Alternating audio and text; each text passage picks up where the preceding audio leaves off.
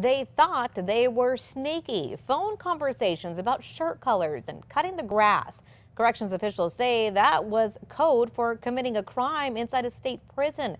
Now one man that was free is locked up. News 13's Chris McKee is in the Newsplex with the details. Crystal corrections officers listened to the phone conversations of 3 people for about a week in June. They say a man and a woman were working with an inmate who apparently wasn't ready to give up his criminal ways.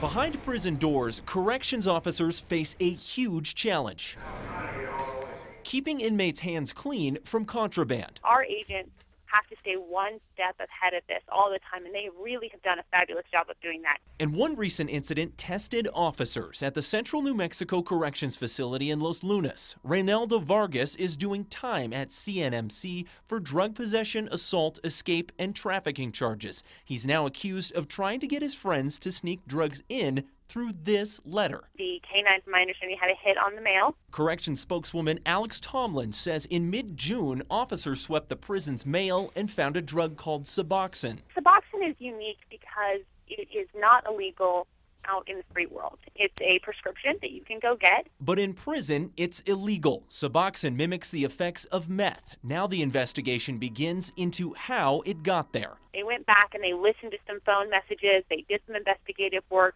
They called in state police. Outlined in this criminal complaint, corrections officers say Vargas spoke to a woman on the phone several times using code. Very coded.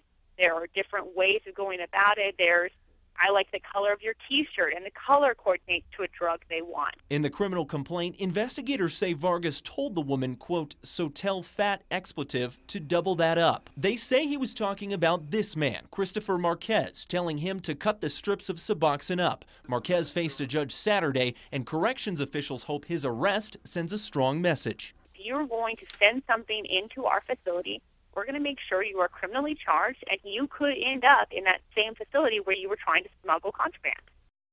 Marquez is charged with distributing Suboxone, bringing contraband into a prison, and conspiracy. Correction officers are still investigating charges against Vargas. Crystal, back to you.